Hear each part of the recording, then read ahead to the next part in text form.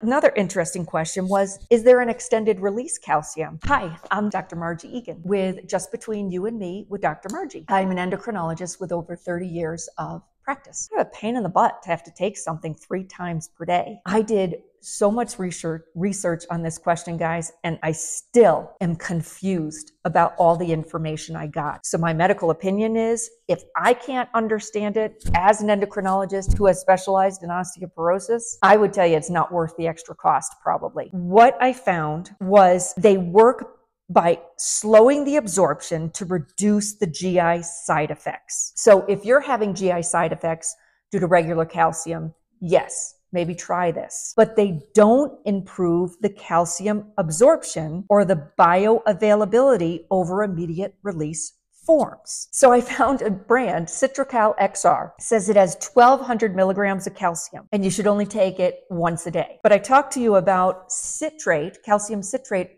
only has 21% of elemental calcium.